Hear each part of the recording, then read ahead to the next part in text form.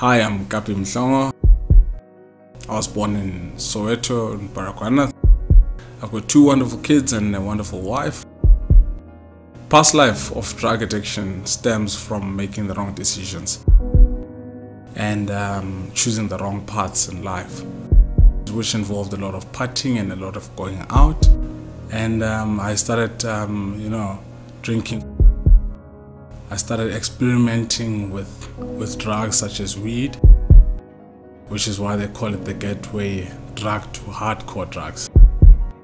And I eventually used cocaine, and with that, instead of going higher, I eventually started spiraling down and down and down, and my life was just a big mess. I became the worst scumbag I can ever think of.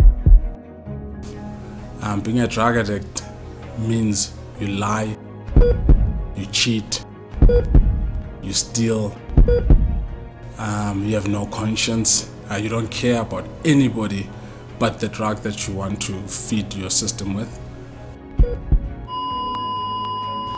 Coming to a point of realizing or admitting to my family that I had a problem, I kept it under wraps for about 4 years.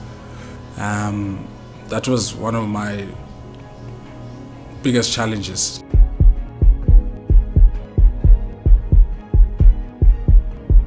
My turning point in my life is when I met Jesus.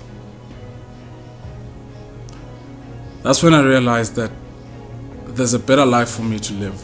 And it's only when I became open about it and speaking to my family and letting them know where it is that I was and where it is that I wanted to go to, only then this burden on my shoulders sort of started crumbling down. For me, the reason why I am able to make the right choices right now is because I realize what I stand to lose if I ever had to fall into that pit hole of drug addiction. Drug addiction can be beaten. It's a matter of starting today to make the right choices.